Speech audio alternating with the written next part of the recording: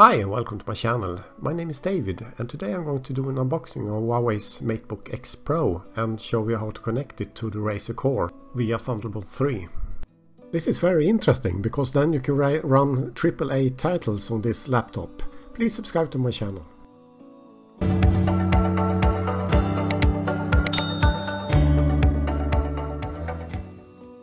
So let's continue and do the unboxing. Let's open up the package and see what's inside. We are greeted by the laptop itself. Let's put it at the side and check what's else in the box.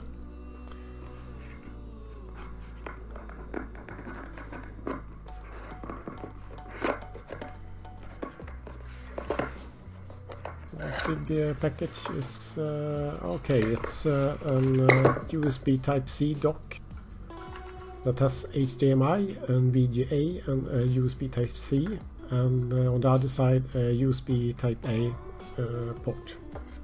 Let's put that at the side and check the rest.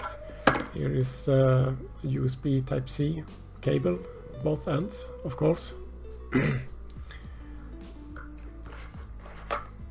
And the rest of the things in the box is just some startup guides.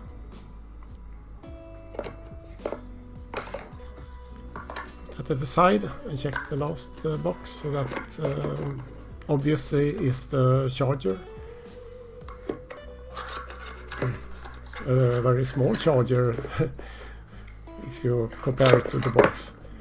Yeah, very small, and this is nice to have with you on traveling. So let's check. It's a USB Type-C, and here you have the output, as you can see on the screen.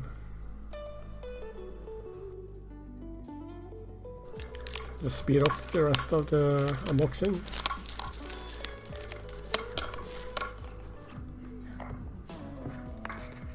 So here we have the device.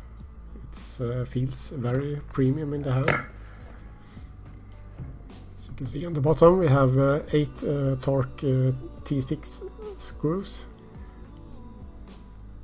And here you can see the logo that shows that we have a dedicated GPU on the device.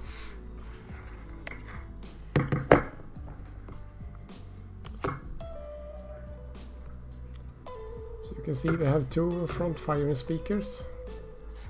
It's a lot of traveling keys, but feels very nice, and the trackpad is also very tactile, nice. So time to power up the device. Nothing happens. The battery is completely discharged. So let's move on to the connection to the eGPU, my Razer Core.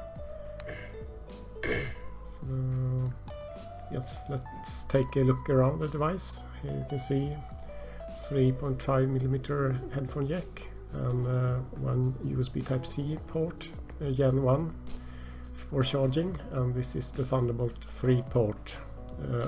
Also, you can also use to charge the device. Nothing on the back side. So here's the slot where the system releases the hot air from the chassis, and on this side we have a USB Type-A port. It's a USB 3.0, so it's also for power out, and this is the bottom firing speakers. So let's do the connection to the Razer Core. You can see the fingerprint reader is really fast. And this is the Razer Core. It's an external graphic docking station. So you can see it's connected via Thunderbolt 3 cable. And inside the Razer Core I have a Gigabyte GTX 1080. So let's connect the device. It's only this thin cable that is needed. And open the device manager so we can see what happens. We need to do some action there also. So let's zoom in so we can see what happens.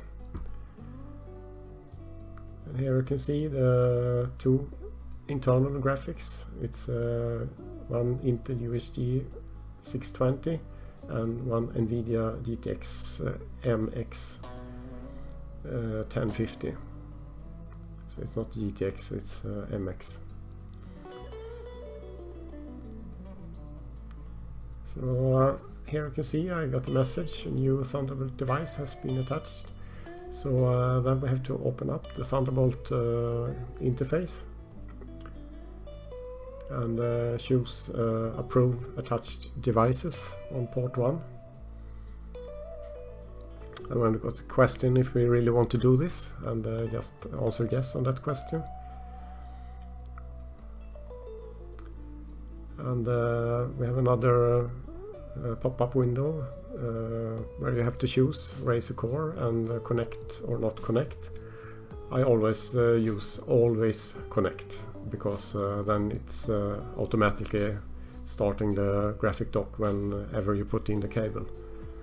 And that via that cable it also charges the device.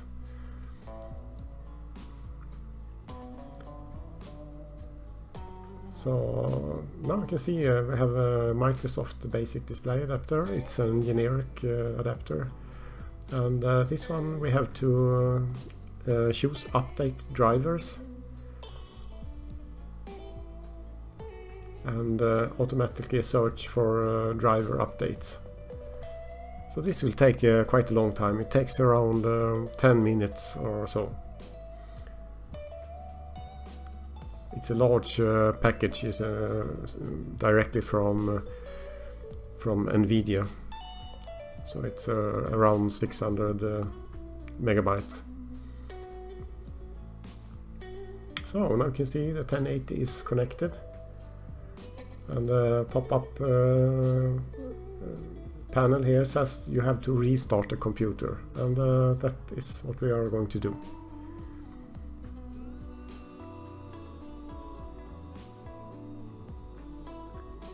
So I will zoom out a bit so we can see the connection. I have my large monitor here connected to the Razer Core, and you can see immediately at startup you can see that it is connected.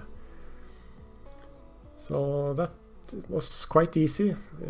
Sometimes you have to connect and reconnect the cable before it works completely. And here you can see from distance the system, and I have another monitor also connected via HDMI, and here you can see the complete setup. And I hope you enjoyed this, and please leave questions in the comments below, and thank you for watching.